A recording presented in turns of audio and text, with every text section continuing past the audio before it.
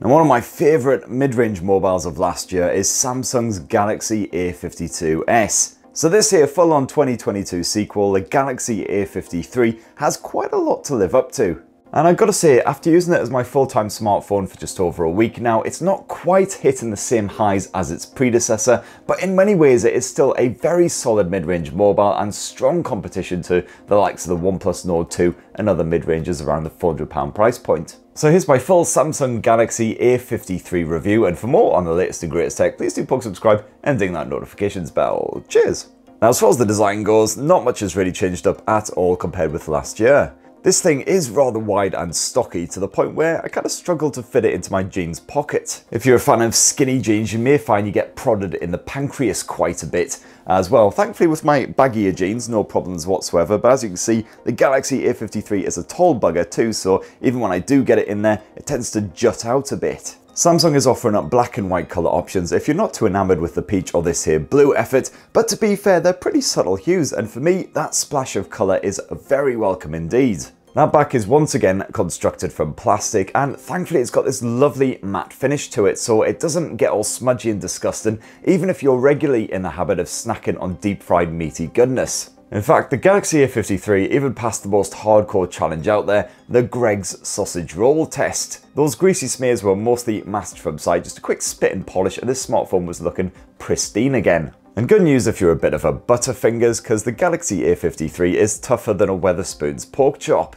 That Gorilla Glass 5 screen is still scratch-free a full week on, even with plenty of punishment, and even that plastic arse end and the edges are practically pristine after a fair few drops. I did fumble this thing a fair few times this past week, partly because it's an awkward size, shape and quite hefty, and partly, yes, because I do like a drink, so sue me. And so far, the only scar on this Samsung Glow is a tiny, teeny wee nick up in this top left corner, which, to be fair, is barely visible at all. Otherwise, you wouldn't even know that this thing had been dropped at all. And also, you've got IP67 water and dust resistance here, a feature that is really ruddy tough to find in a mid-range smartphone. Now, another thing that I really like about Samsung's mid-range mobiles is you basically get the same slick software experience packed in here as you do with the premium-priced, considerably more expensive S-series handsets. You got the latest Android 12 on board the Galaxy A53, topped with One UI 4.1, so anyone who's used to Sammy's smartphones will be proper cozy. All of the usual Samsung apps and services are slapped on here, so if you make use of them rather than Google's alternatives, then great news.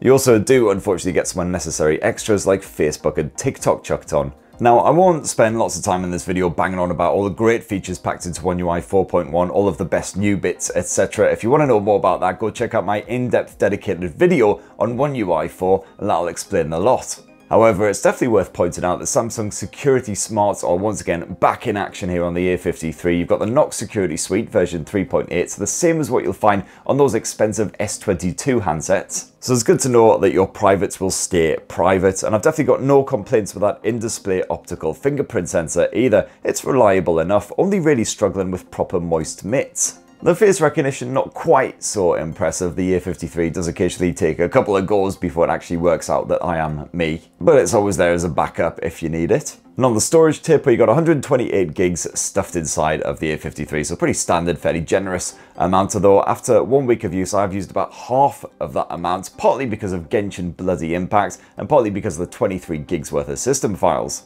But yes, glory be, the A53 does support micro SD memory cards up to 1 TB in total, so expansion is easy enough. Now that display tech hasn't really changed up much at all from last year's models, and that is more than fine by me, as Samsung really knows how to spaff out a gorgeous smartphone screen. This 6.5-inch Super AMOLED once again pumps out finely detailed Full HD Plus resolution visuals with really poppy colours, wide viewing angles, and only a teeny wee infinity or orifice poking out of that top end. It's another super smooth 120Hz effort, but you have to manually switch from 60 to 120 if you want that fluid finish. The brightness tops off at around 800 nits, and I had absolutely zero issues with visibility when I was outdoors, even when it wasn't heavily overcast for a change.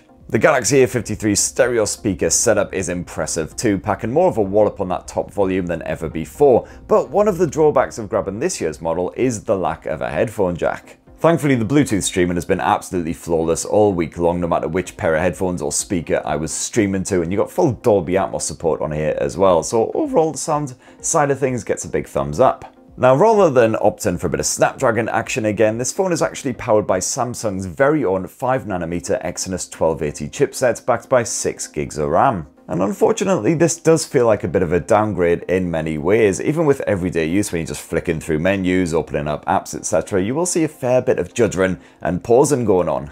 It's not as bad as it was a week ago when I did my unboxing, as an update does seem to have sort of sorted out some of the performance issues, but overall it's still not as slick as some of its rivals like the Pixels. And the camera app in particular seems rather drowsy at times. Sometimes it can take a little while for that focus to finally fix onto your subject, and especially when you're shooting in low light, the processing times can be rather tedious. Likewise, if you're going to be gaming, it's best to keep it light with some Call of Duty or PubG Mobile, which play perfectly on higher detail settings. Samsung's screen is spacious and sharp enough for a clear view of the action at all times, and it's responsive enough to give you a chance against the legions of filthy sniping schoolchildren. However, Genshin Impact and more demanding fare do prove much more of a challenge, even on the lowest detail settings, so I'd say they're probably best avoided, even though Sammy does offer a selection of gaming tools to help you out.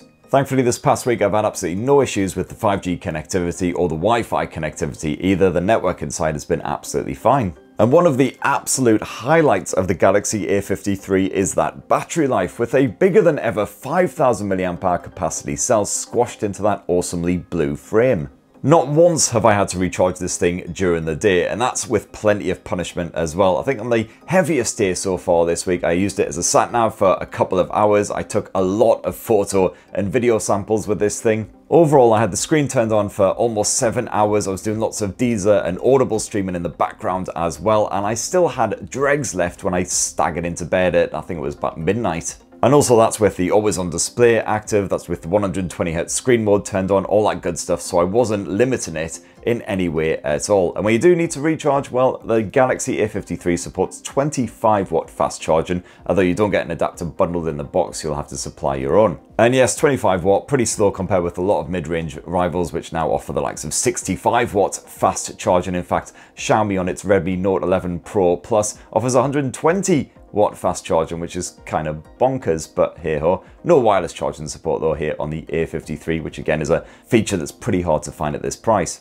Now, another area where the A53 mostly impressed me was that 64 megapixel primary shooter with built-in OIS. Given enough light, you will get accurate colors, rich textures, and crisp detail in all of your test shots. These things look good even when viewed back on a telescreen. And even with pretty strong contrast, it is rare to have a seriously saturated pic. And while the focus isn't the fastest around, as I mentioned before, I never found I had any fuzzy, out of focus photos after a full week of testing. Move indoors or to more ambient light and the colours do take a bit of a hit, but the A53 still captures impressively fine detail. Just make sure your subject isn't moving about, as they'll probably end up looking like some sort of blurry David Lynchian nightmare. And in the evenings, this blower does an alright job as well, with a dedicated night mode to help out when needed.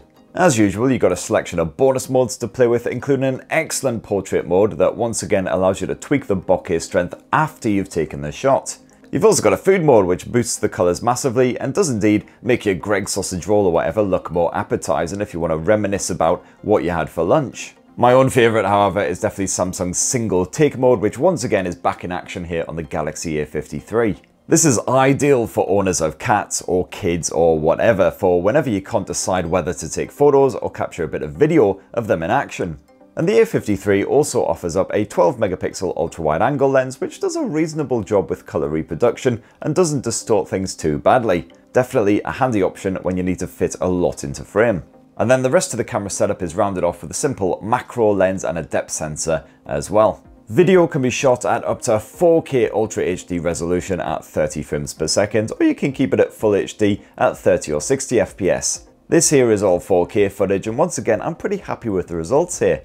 Outdoors, you'll find yourself getting good looking clips with clear audio pickup all around the phone, and while the quality of the images does drop when the lighting is in short supply, it's still not bad.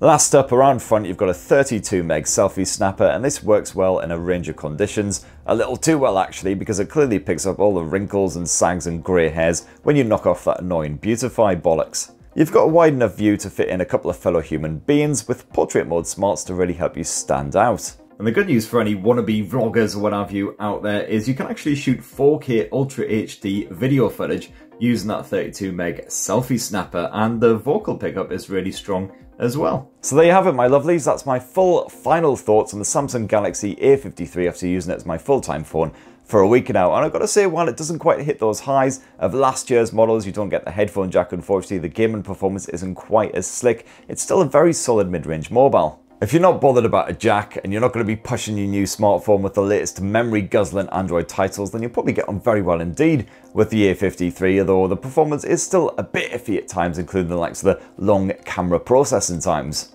But anywho, that's what this ballgate reckons. What do you guys think? Have you been using the A53 as well? It'd be great to hear your mini review down in the comments below. Please do plug, subscribe and ding that notifications bell for more on the latest and greatest tech, and have yourselves a bloody lovely rest of the week. Cheers everyone, love you.